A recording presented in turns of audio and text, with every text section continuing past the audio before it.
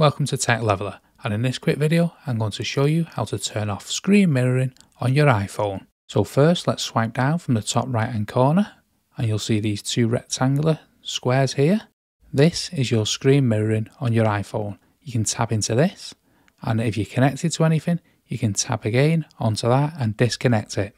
However, if you're looking for something a bit more permanent, let's get rid of this and then let's head over to the iPhone settings here. Now we're in the main iPhone settings, let's click on General once we swipe down a little. Now in the General section you can see AirPlay and Handoff here, and let's tap into that as this is what we need. Now the first option here right at the top, automatically AirPlay to TVs, and it's currently set to automatic, so it'll automatically AirPlay without you even asking. So what we want to do is we want to tap into this. So if you don't want your iPhone to automatically AirPlay to TVs, you can either have it to ask you, or if you never want it to do it, you can select Never, which means your iPhone will never automatically AirPlay to TVs. You will need to initiate that to happen. I hope you found this video helpful, and if you did, smash the like, smash the subscribe, and thank you for watching.